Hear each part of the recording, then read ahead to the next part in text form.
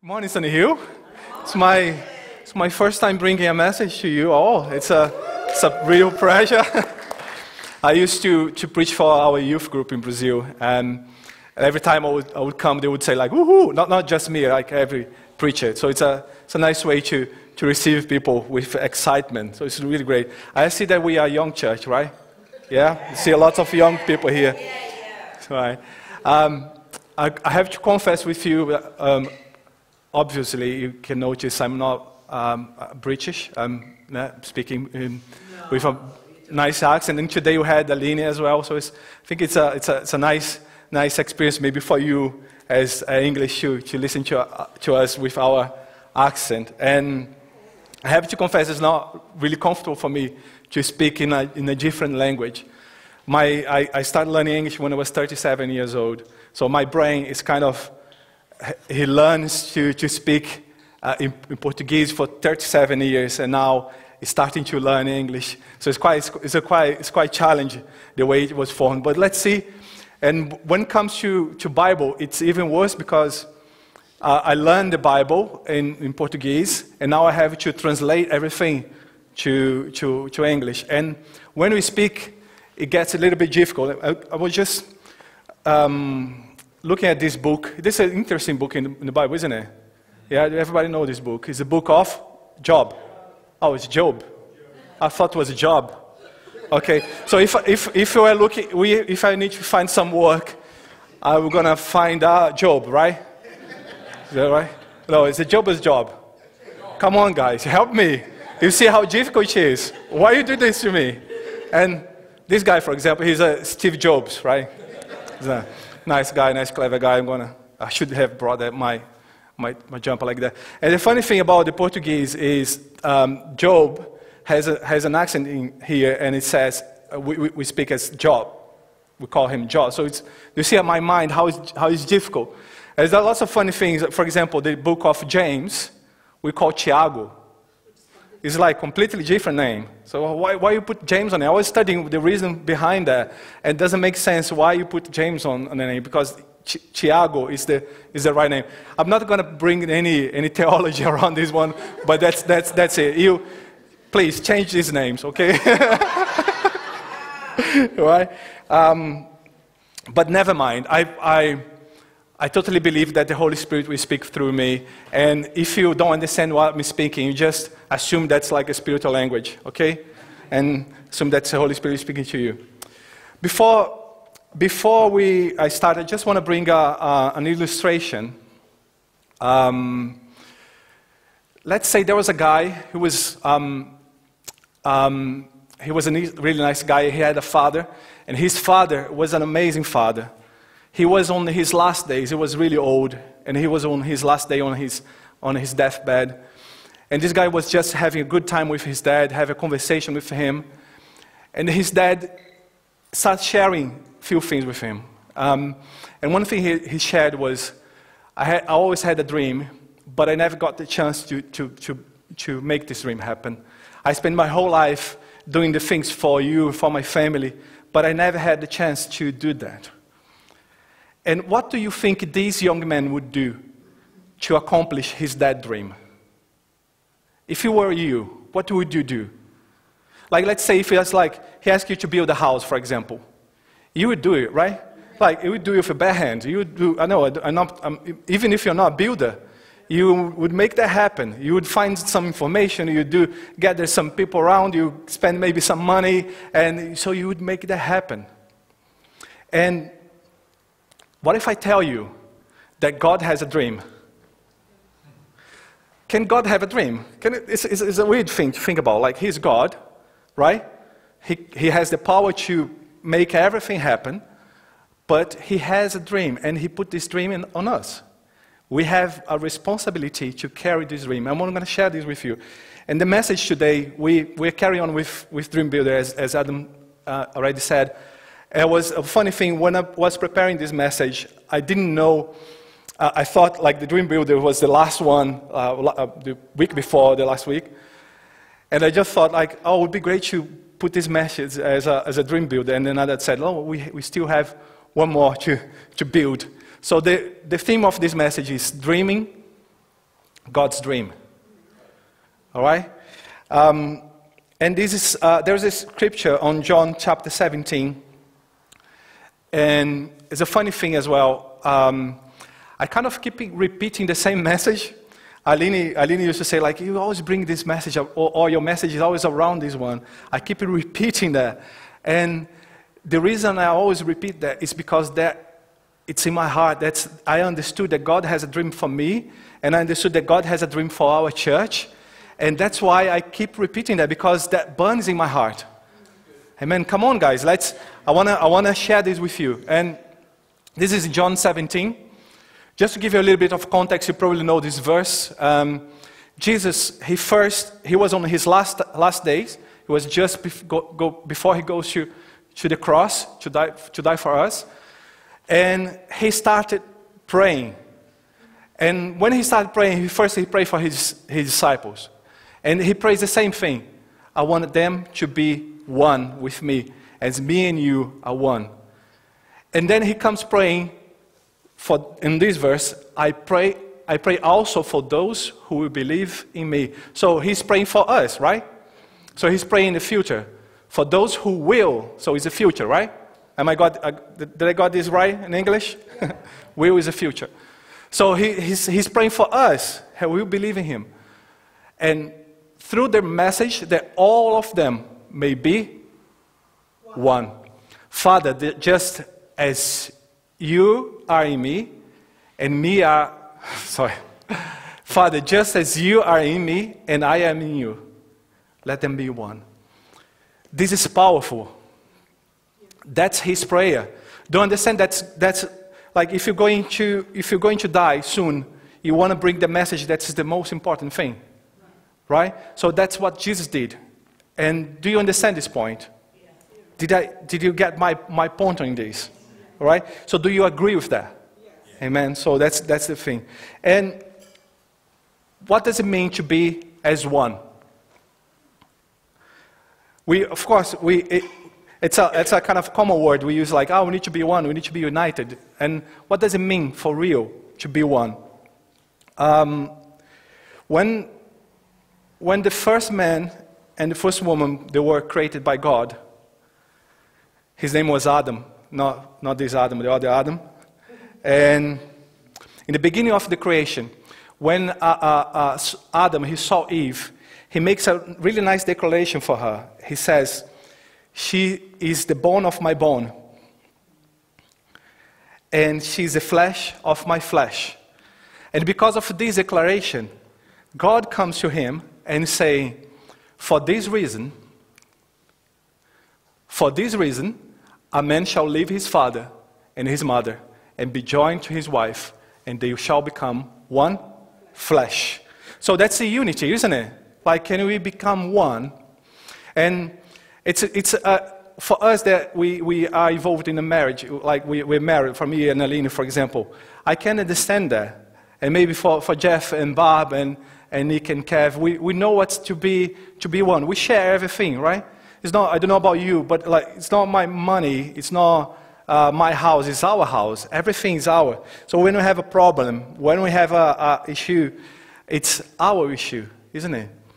So when it comes to church, the meaning of being one is everything is also ours. I was sharing with Ray just before the service. We see this really happening in our church. That's something that's really real here. We feel as a family, isn't it? It's a great environment. It's a great people, and we can see this on us. And when Paul he writes this on Ephesians, he also brings the same verse and comparing the relationship between the church and Jesus as the man and the woman. And he says this is a great mystery. So in the same way as a man and a woman, when they get married, they have a relationship to be one. Us as a church, we need to have the same feeling. Amen? Do you understand that? Amen.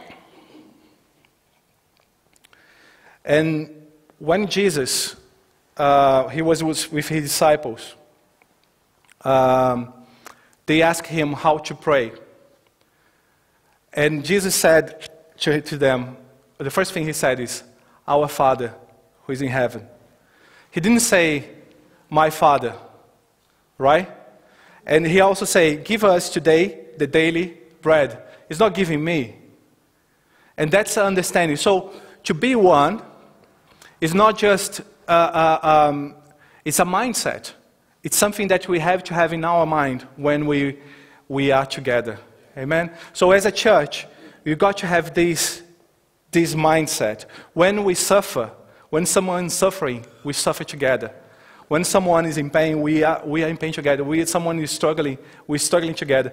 And that's something really important in this prayer when Jesus was teaching them. He said, forgive our debts, or forgive our sin. So when someone is sinning, we are not here to point fingers, right? We are not here to tell people off or to push the people away. We are here to bring them, say like, it's not your sin, it's our sin. Forgive our sin. Let's pray together, let's be together. And so as a church, we need to have this mindset and this understanding.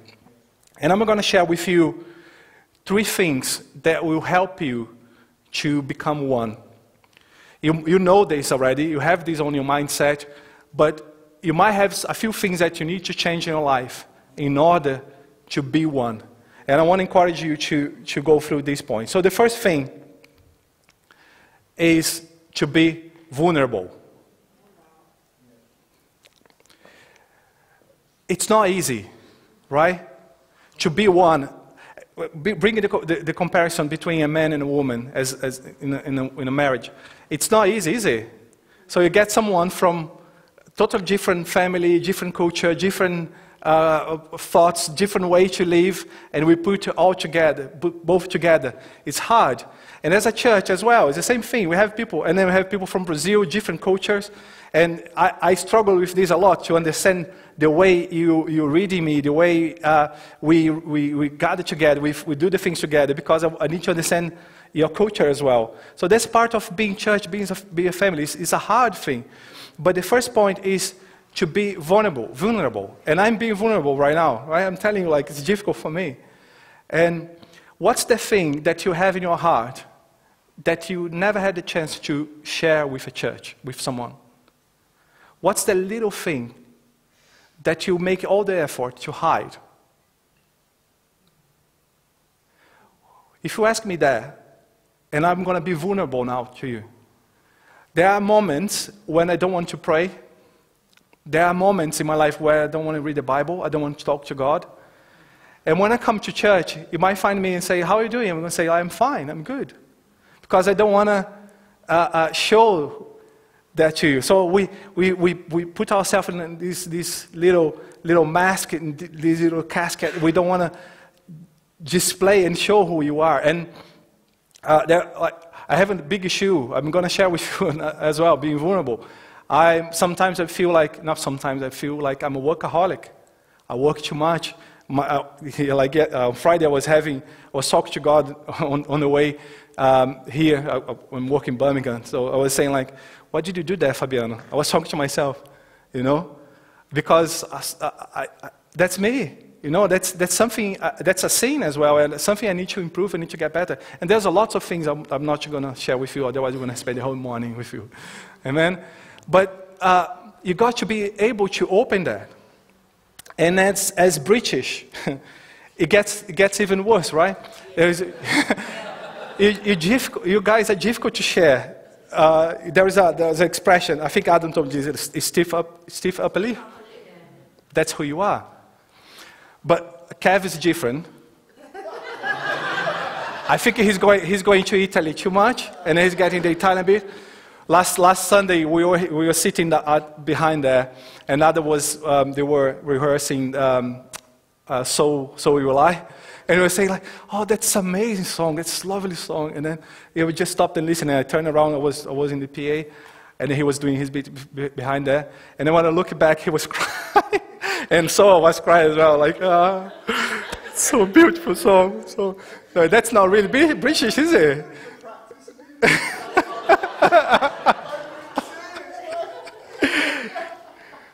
Yeah, but that's that's a good point because we're saying like the church we are learning to be vulnerable, right? So, but I want all of you to be able to share.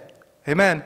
And one thing that made it worse, and I think I can direct this message for the people that are on the other side of the camera listening to this message now, is because of COVID as well, we got isolated in our own thing, and it makes it easier to be in our own bubble, right? So we don't need to show, we just go and listen to a message, and we're not really sharing, we're not really being vulnerable, right?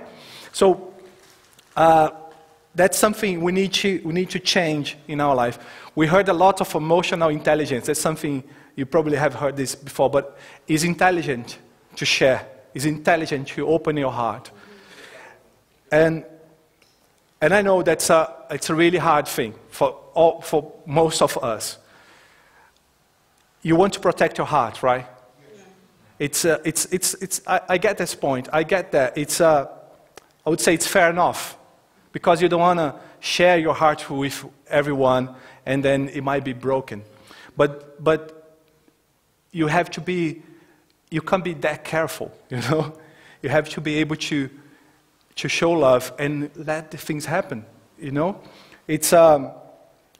I know it's too scary, but it's part of being family. The way you're going to be family is sharing. To love is to be vulnerable. There's no way for you to love without being vulnerable. And I'm telling you something, the church will disappoint you. I will disappoint you. People will disappoint you. But that's how it is. But your heart needs to be prepared for that, because that's part of being family. So if you have a brother, if you have a sister, you won't get disappointed? Of course you will. And church is the same. We get frustrated, we get disappointed, but we turn back and say, like, we love you. And I don't want to push you away. I want you to be part of it. Let's work on this together. You know, open your heart and be as a family. Amen? It's difficult for me to think about that because I don't have a brother. I'm the only child. I wish I could have a brother, but I have you guys. All right? So that's why, come on, give me a hug. All right? So, one thing is, Jesus is teaching us how to be vulnerable. And Jesus was vulnerable. Is it a difficult thing to say, like, Jesus can't be vulnerable? But he cried. Amen. He cried. He fell abandoned on the cross. He said, why you abandon me? Right? I don't know. I'm trying to translate this in English. From the Portuguese, I know. So, like his disciples, they left him. He was the only one there, just John and Mary. And so everybody ran away on his last day, on the day the people should be there. Like, no, I'm with you. So, and he was vulnerable. And the nice thing about Jesus, when he was on the cross, he was like in a real pain. He could have said anything. He could send a prophecy to destroy all the people around him. He would say, like, you vipers, like, you know, like this. I don't know to bring this expression in. I don't want to bring something that it's not right thing. But he could say anything, right? But you know what he said? Oh, not this one. Father, forgive them, for they do not know what they are doing. He was vulnerable. He wasn't completely reason to be hurt by his people, but he said, forgive them. And that's what we should do as a church, right? So if you're disappointed, if you're frustrated with someone, have this mindset. I let my heart be vulnerable because I will forgive them. And that's a way for you to learn to be more like Jesus. We keep asking, God, I want to be like you, I want to be more like you. That's the way. Do what he did. Be vulnerable. Amen? And the other point, I can't see the time now. Okay. The other point is, what can I do to be vulnerable? That's not the point. That's the last question I want to ask you. So if you're taking notes, there's something I would encourage you to practice during your week. You can write this down, like, what can I do to be more vulnerable? What am I doing that it's not, how can I be more vulnerable as a church? Amen? So note this one. And the next one is to be intentional. So you know already what you need to do. You know that that's God's dream. You know that you need to be vulnerable. But knowing doesn't take you anywhere. So if you put it like in a sat nav, I want to go to this place. You know this place. Oh, okay, I know this place. But if you don't drive there, it doesn't. You won't get there, right? So being intentional is driving. It's moving on that direction. And just lost on this. You have to be intentional on that. So, and that comes with another question: what can you do to be more intentional? I have a verse here. It's on Acts 2:44. For me, it's one of my favorite verses on the Bible. Starting from Acts 42, when they say that the church, they were together and they were breaking the bread and everything. So I believe that's a really good example on how we should be, because they were the primary church. They were like the very beginning, the pioneers, and that's a really important way to live as a church. At this point here, they said the disciples, they had everything in common, right? But what they did, they sold the properties and possessions to give to anyone who had need. So you know got to be one, but you have to move to that. You have to do something. Can you imagine you can sell your property? Or what do you have that you can help the people around you? I think it's a good question for you to ask your brother and sister as a church. What can I do for you? And then you do it. You know, it might be that the person needs some prayer, the person needs some company, needs some friendship. That's something I need. If you ask me what I need, I need more friendship. I need to be more together. Come on, guys, give me a hug again. So what can you do to help the people around you and then move towards that? Amen? So which action you're going to take to make that happen? And the last thing, I think I'm right on time, is to be bold. That's the third point. What I'm saying is, it's quite risky to be vulnerable and to be intentional and to be one. It's a risky thing. But it's also risky as a church for us to become our own bubble. And then the people from outside will come here and they will feel like, oh, it's a kind of impenetrable. It's difficult to feel as a family. And as a church, we need to be bold and able to reach out for these people. Erica had a great experience. It was yesterday, wasn't it, Erica? You went for a reach out. Oh, yeah. So she's moving in boldness. And that's the thing. When we start doing this, we kind of feel more comfortable. And that's what I'm doing here right now, speaking to you. I think I will get better every day, every time I do this, right? Hallelujah. And that's it. You take the leap. You jump on it and do it. Be bold. In Brazil, we had a small group. And it was a funny thing. One of the leaders, he was sharing with me that he got feedback from a person that was in his small group. And the person was saying, I don't like this small group because the people from outside is coming to the small group.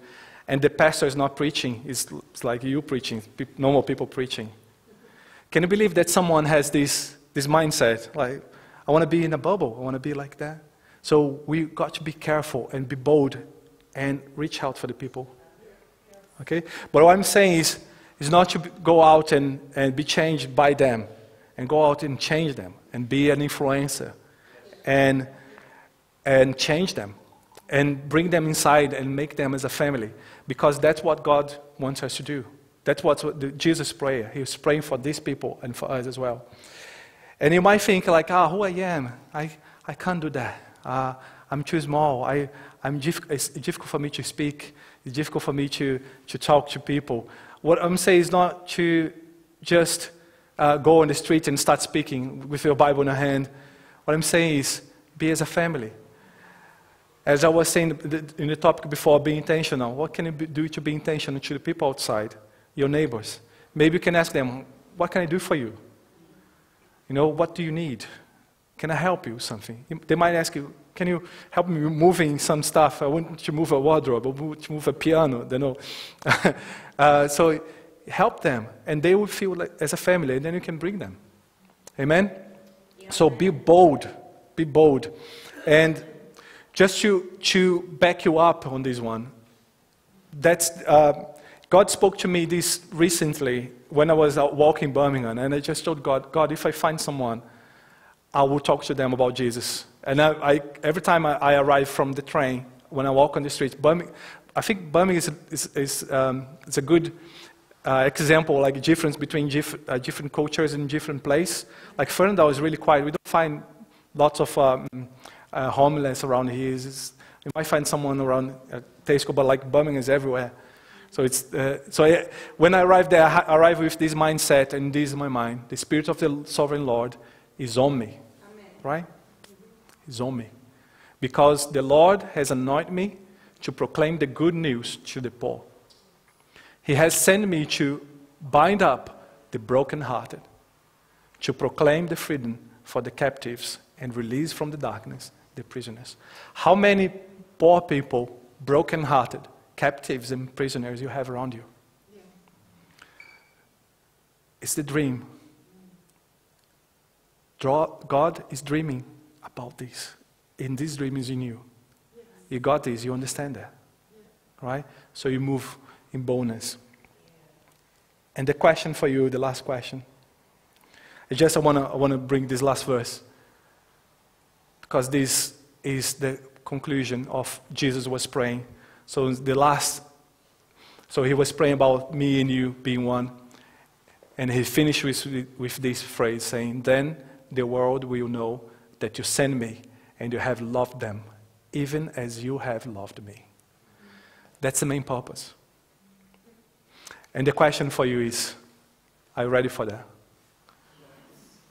Amen? Are you ready to be bold, to commit yourself in doing what God's doing for you? Amen? You know that God, I'm going to bring a little bit of theology here. God, Jesus, and the Holy Spirit, they are one. And we should be one as a church as well.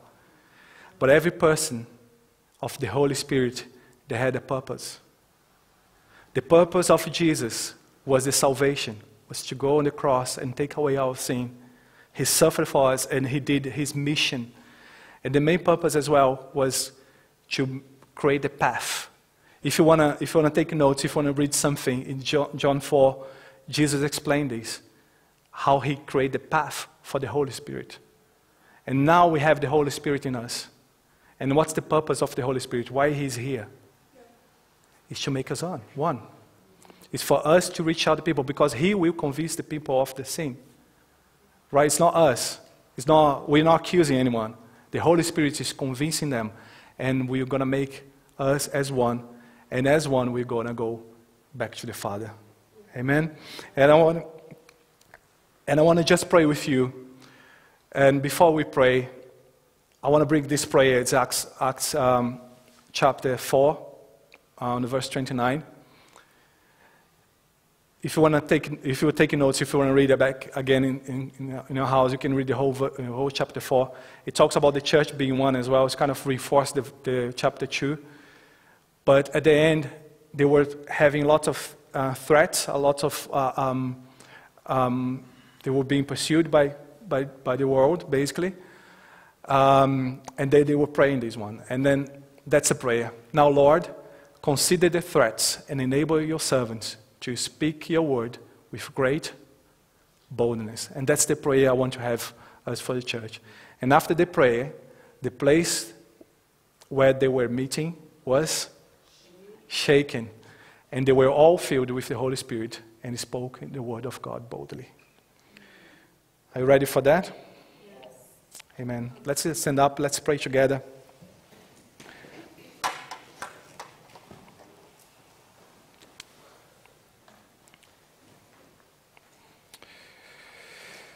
Amen. Dear Lord, We're so happy, God, to be part of your church and to understand your dream for us, to understand that you want us to be family, to understand that you want us to be one, and we want to take part of your dream, God. During the worship, we were just listening that you share your secret with your people, and that's your secret you're sharing with us, God. You want us to be one as you and the Father were one. And that's what we want, God. We want to take part on this. We want to see what you're doing. What the Father is doing, we want to do the same. We want to be more like you, God. We want to connect with people. We want to engage with people. We want to engage with the church and show your love. In Jesus' name. And we also, God, we want to pray for those who are around us, for Fun and Down, for Paul, for the people around us, for our family that we might don't know them yet, but let them come in and be one as us, with us. In Jesus' name, God. And help us as we are praying, as we are listening to this prayer in Acts 4, help us to speak with great boldness. Help us to reach out with boldness, God. We want that. We want to be filled with your Holy Spirit. Wherever we go, it's you going, God. It's your Holy Spirit reaching out and bringing that people in. And so we all go together to connect with you, to have a relationship with you, God. When we look at these chairs, these empty chairs, God, we see the people that will come and listen to your message and will be transformed by you. That's what we're here about. We're here for. We love you, God. In Jesus' name, amen. Amen.